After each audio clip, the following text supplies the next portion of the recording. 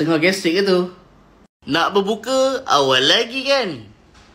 Baru 2.45. Lama lagi, 5 jam lagi, 5 jam. Tu buat apa tu? Nak makan Gaviscon. Nak hilangkan pedih hulu hati. Baik, tak payah. Gaviscon akan terukkan lagi gastrik dengan Gerd korang. Ni sebab dia. Wan, hang tak takut kena saman ke dengan Gaviscon? Nak cakap macam tu? I'm speaking the fact. Ada satu kajian saintifik nama dia a double blind crossover study membuat perbandingan antara Gaviscon yang biasa dengan Gaviscon yang double action. Ni, double action, yang ni yang biasa. Hasil kajian tersebut menunjukkan Gaviscon double action memberi penyembuhan dan mengurangkan asid perut dengan lebih lama dibandingkan Gaviscon yang biasa. Contoh, Gaviscon biasa. Hampa tengah sakit ulah hati ni, hampa telan Gaviscon yang biasa, bukan double action. Dia akan sejukkan, kurangkan heartburn time 2. Selepas hilangnya kesan Gaviscon, asid perut, hidroklorik asid akan naik berganda dibandingkan dengan sebelum dia makan Gaviscon.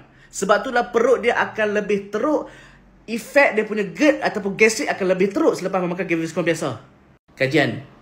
So, kenapa Gaviscon double action lebih baik? Sebabnya dia ada alginate. Apa fungsi alginate?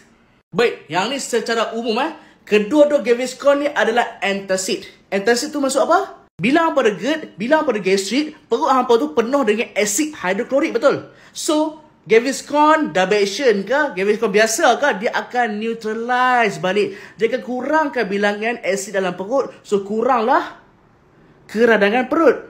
So, kuranglah tanda-tanda gastrik ataupun Gerd, betul? Tetapi double action dia ada satu lagi action, alginate. Alginate buat apa ni? Belakang ni kajian. So, dia alginate. Dia membentuk satu lapisan ekstra dalam perut supaya asid dalam perut tak akan masuk balik ke dalam rongga makanan yang menjadi punca kepada Gerd. Ni, awak nampak perut sepatutnya macam ni. Tetapi orang ada Gerd, ni perut dia macam ni. Asid dia patah balik masuk dalam rongga makanan. So, alginate akan menghalang benda ni berlaku. Sebab itulah selalunya aku akan nasihatkan dekat orang yang ada Gerd atau gastrik, jangan terlalu bergantung kepada Gaviscon.